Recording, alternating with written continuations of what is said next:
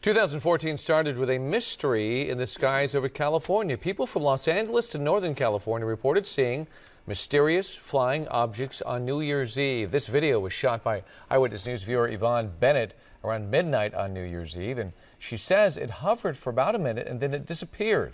In Northern California, several other UFOs were spotted from Sacramento to Stockton and Auburn.